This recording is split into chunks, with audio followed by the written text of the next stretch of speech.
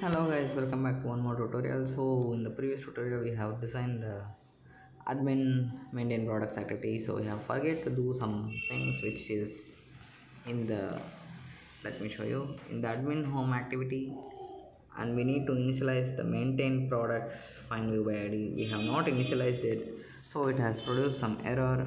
So just initialize it. So let us now log in as admin 12345, and it is also 12345. We are an admin, and here we go, it's being logged in. So now we click on maintain orders. So it is displaying the home activity. So it is displaying it as home activity, so everything is fine. So what you can do is, yeah, if you press on any items it will go to admin maintain products activity. So we will work on this in the next tutorial. So that right now we can log out. Everything is working fine. Now let us log in as user and check it if whether everything is working it or not. We are now logging it as user. I think the password is incorrect.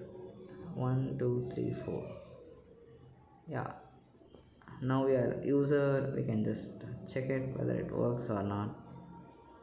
It's showing some crashes. So let us deal with what is the error in the next tutorial. Let us see what's the error in the next tutorial. Thank you guys for watching this video.